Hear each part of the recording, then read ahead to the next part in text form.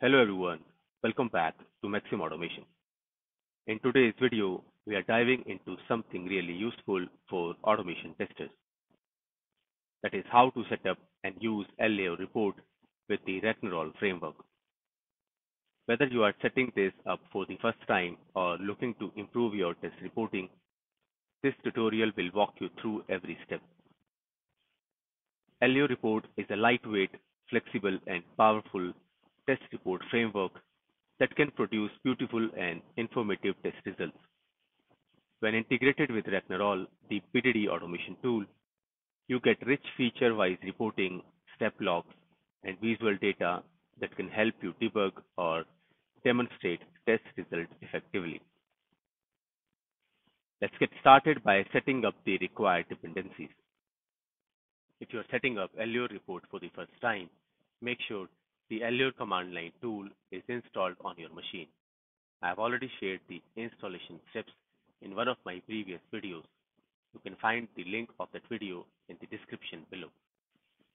First, open your automation framework in Visual Studio or your IDE. Then navigate to the Manage NuGet Packages section for your project. Now I'm going to search for Allure.Reqnroll package. You can see this is the package for Allure.Reqnroll. You can install the latest version. As of now, that's 2.12.1. Avoid version 2.12.0. It had some issues with result generation, so it's better to use the most stable one. Once installed, that's it. You don't need to write any additional integration code. Allure hooks into your test pipeline automatically. If you need to add additional information into your Allure report, then you can explicitly push some logs into the report. But by default, it is going to capture each and every step of your BDD file. Now let's run a sample test to see how Allure generates the report. I'll go ahead and execute a scenario from my project. Let's run this one, all data table. Once the test is done, then we'll find the Allure result folder generated in our project bin folder. You can see the test execution is completed. Now let's go to the project's bin folder. So by default, Allure results are going to generate in the bin folder of your project. So here, if I go inside the bin folder, then debug, and then the .NET 8.0 because I'm using the .NET 8.0 version. Then here you will find a folder called Allure results. That's where Allure saves raw JSON files with all the test execution data. Now the next thing is to turn these JSON files into a readable HTML report. So to do that, let me open a command prompt or terminal in the project directory. After that, I'm going to run the command called Allure generate followed by the Allure result folder. This creates a new folder called Allure Report with static HTML files that you can archive or host anywhere. Now I'll move to the folder and then I'm going to open this report HTML file. Let's look at the test result now. Here we can see the two tests got executed. So it looks like some test was also selected when I executed the test. So we have two tests got executed. One is broken and another one is passed. So if I go to the first test,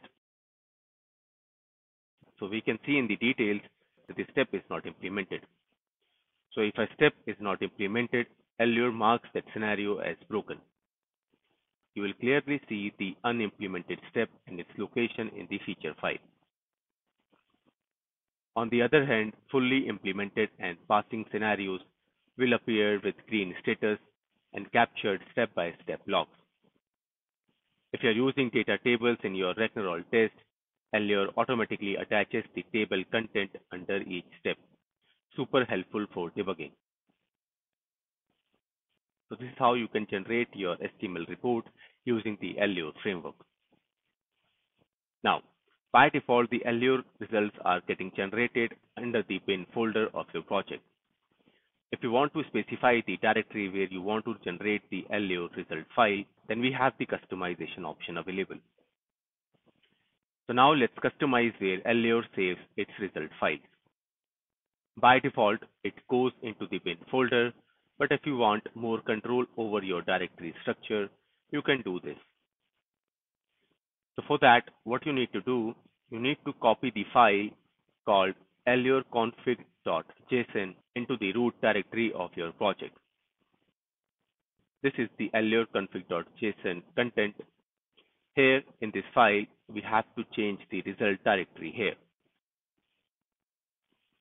So I'm going to change the result directory as the root location of this project. You can provide any directory where you want to generate the Allure results. I'll add this template JSON file into my GitHub repository so that you can download it from there. Now I'm going to run my test again. You'll see the custom result folder get generated at the root of your project with all Allure results file. Now to generate the report, again you can go to the command prompt and then you can type the command Allure generate followed by your Allure results folder which contains the raw JSON files.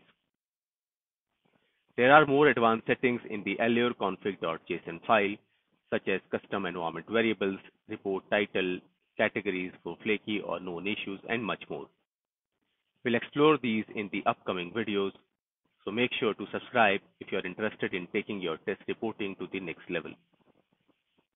So that's it. You have now learned how to install and configure Allure with Reqnroll, generate test execution reports, customize output directories. If you found this video helpful, please like, share, and subscribe to the channel. Leave your questions and suggestions in the comments. Thank you for watching. I'll see you in the next one.